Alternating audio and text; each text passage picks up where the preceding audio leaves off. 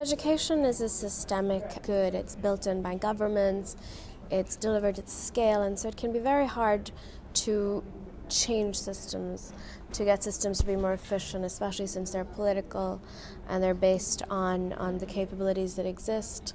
And so working to reform systems, both from a motivation standpoint, from a capability standpoint, but then bringing in innovation that we're seeing in the private sector, in universities and colleges, in the tech sector, and making them scalable by these institutions. That's really where the key lies, and getting everyone to talk together and push in the same direction. We certainly see anecdotally that in the countries where we've worked on building savings accounts for girls, the girls uniformly tell us the reason they're saving is for their education.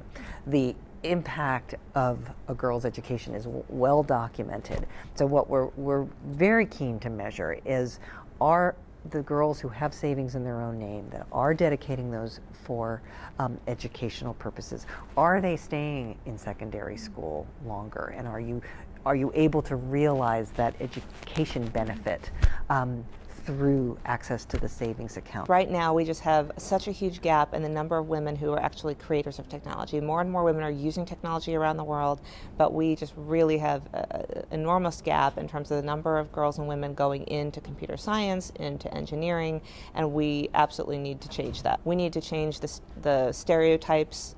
We need girls and women to be able to see themselves in these careers, have near peers and role models that they can connect with and understand what this career path can look like. And the second piece is really connecting it to making an impact.